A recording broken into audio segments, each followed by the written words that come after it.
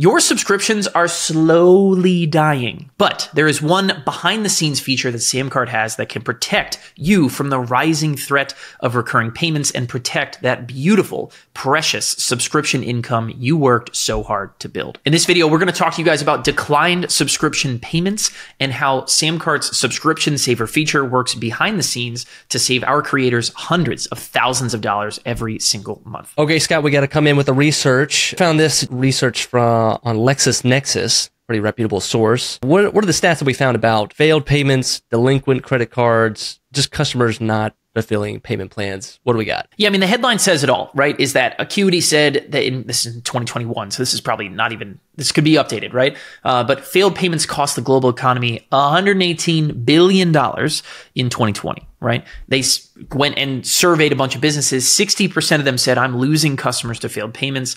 Only, less than 50% of them are doing something about it, even though every single business said they're disappointed with the amount of failed charges that they get, right? This is the silent killer. This is the kind of thing that you don't look under the hood, you don't really understand how or why it happens, and it slowly eats away at your sales every single month. Ask yourself right now, if you're watching this video, when a failed payment comes through, what do you do about it? What happens to your business? If you're just sitting back and passively letting it happen, what's going to happen is the subscription business that you have, whether those are payment plans, unlimited subscriptions, things for coaching or memberships or whatever, are slowly ticking down to zero, right? And you need to start pitting more and more people in just to replenish the pot, let alone to actually keep growing, right? So here's the really awesome thing. SamCart has a feature called Subscription Saver. It works entirely behind the scenes. You don't need to do an absolute thing. Get SamCart scale, and this is exactly what happens. We went and pulled some really awesome numbers from a bunch of SamCart marketplaces just to show the power of how much money Subscription Saver can actually save you. This first screenshot is from Ali Abdal's SamCart account, right? Which saved him close to $62,000 in payment plans off of his PTYA launches that he did, right? So $62,000 recovered automatically without him having to do a thing because SamCart is reaching out to these failed payment customers and protecting the payment plan income that he should be collecting anyway. The other two that we found were Art of Documentary with Mark Bone. He was able to recover $56,000. And these are not just like prospects. These are not sales that would have happened. These are customers that have put their credit card down, say, I want this product, and just never fulfilled the promise at the end. So he saved over $56,000. The biggest one that we found so far, and if you're selling high ticket products, this is something you should pay attention to. Ship30 has saved over $293,000 using Subscription Saver from their customers. All the customers that are on a payment plan where their credit card just failed or maybe it maxed out, they are able to go in and automatically recover those lost sales. Jordan, I'm doing some quick math that pays for SamCart for about 200 years. Perfect. Yep. So not bad. Not bad, guys. Pretty excited about that. But yeah, basically the idea here is that payment plans, recurring subscriptions of any kind, right, that those things are constantly failing, right? You hope they don't, right? Why would someone's credit card fail? Well, the truth is it can fail for a ton of reasons, right? And if you're not doing anything to fight that actively, right, then you're missing out on this kind of revenue, right? That you could just be tacking onto your bottom line by making sure that you are protecting those subscriptions. So, Jordan, let's talk about how it works, okay? Here's a test marketplace that we have. Basically, here's what happens. Let's say you buy a subscription from me last month on the 1st, right? And this month on the 1st, your next payment fails. Okay. What's going to happen is SamCart, the moment that payment fails, is going to put an email in your inbox, and we'll put a screenshot up here that you guys can see. We're going to put an email in your inbox with a unique link where you can update your card right from your email inbox, right? It's going to take you to a secure page that's just for you. It's cookied for you. It's whatever. And we're going to go ahead and have you update your card right there on the spot. Jordan, if you ignore that email, let's say you don't do anything, okay, right? Well, that's when things really start to get interesting because SamCart is going to kick in on smart retries, okay? So basically, if on the 1st, your payment fails and you ignore that email, you didn't see it. Well, on day 4, right? So 3 days later, we're going to try again, right? We're going to attempt your credit card again. If it fails again, you get another email in your inbox with a unique link to update your card, right? Same thing's going to happen 2 more times, okay? So basically it's 4 attempts to save your payment over the course of about 16 days, which is like a mathematical equation. There was this guy, his name was like Alfred Dunning or Robert Dunning or something kind of like that. And he basically said that trying 4 times over this many days is perfect. It usually spans 2 paychecks for people. It's usually a long enough time for credit card companies to kind of like get a sense of who you are if they somehow don't recognize you as a merchant, right? It is a mathematical equation to maximize exactly this, to save as much revenue as possible. We're here in SamCart, Scott. How do we get it set up? What needs to happen, or does anything need to happen for us? The best part is very little needs to happen. If you want to do nothing, then do nothing, right? And just let this run, all right? We've got emails that are going to run this for you. You can come back here at any time and get a sense of, okay, cool, how many people have reached one failed payment versus how many of them have I recovered, right, in that first payment or second or third or fourth email, right? You'll get a recent activity line item where you'll see your emails and who's on which email, you know what I mean? So you can actually see one person kind of go from email number 1 to email number 2, email number 3. You can see people progress through Subscription Saver, right? You'll see exactly how many people are currently in recovery, which means they are inside of the 4 payments, right?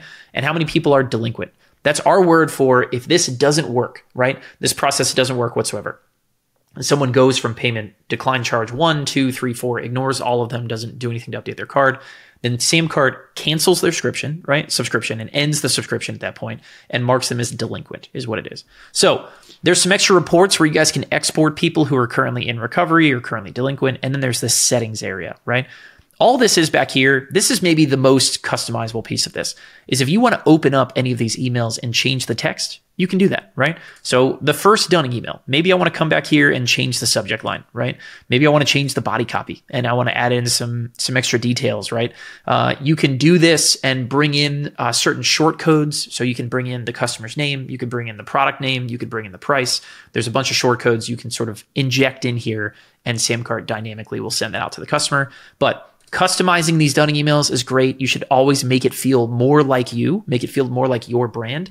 And if you guys want, we actually have a Dunning sequence that you guys can go grab. It's going to be at try.samcart.com/Dunning. We'll put that link up on the screen. You guys can go there, grab what we send in our Dunning sequences, right? What we've tested and what we've offered to a bunch of SamCart customers as well.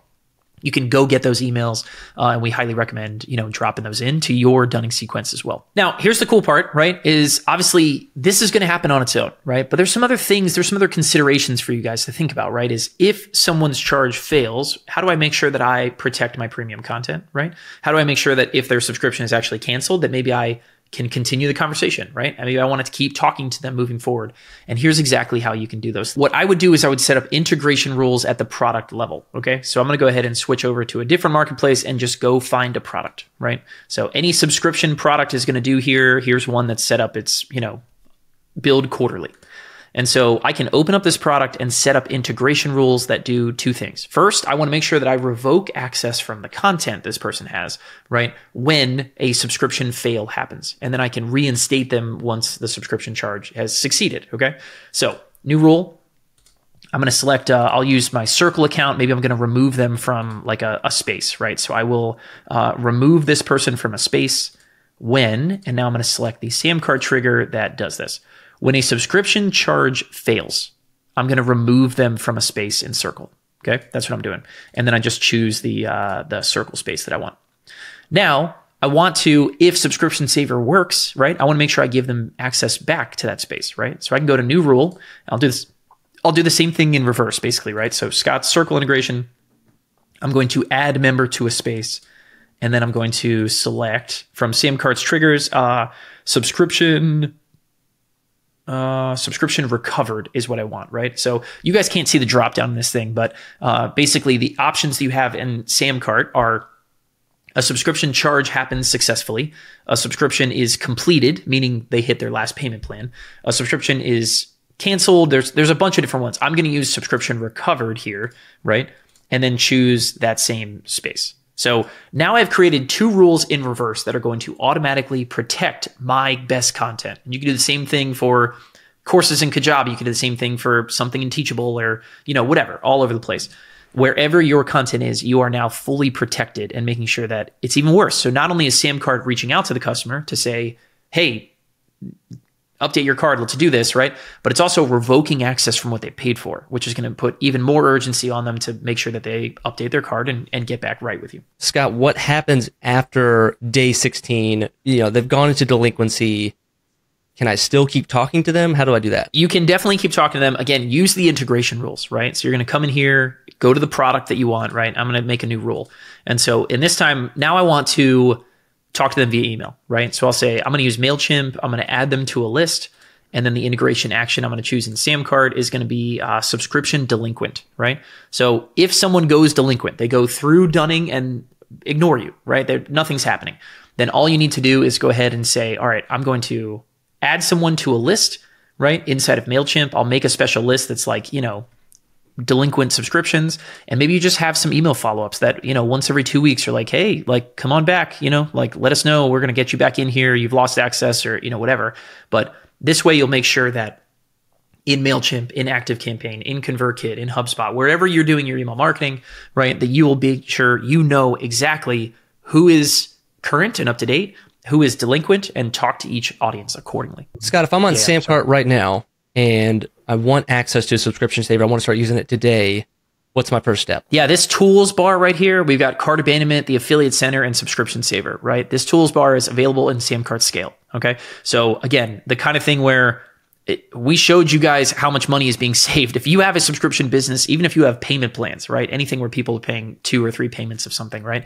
Subscription Saver is going to pay for SamCart over and over and over and over and over. I think what we mentioned before is that Ship30 has saved 200 years worth of SamCart service just by having Subscription Saver turned on. Go upgrade to SamCart Scale. If you don't have a SamCart account, head to samcart.com/pricing, grab a SamCart Scale account, turn this on, and watch what kind of money this is going to save you.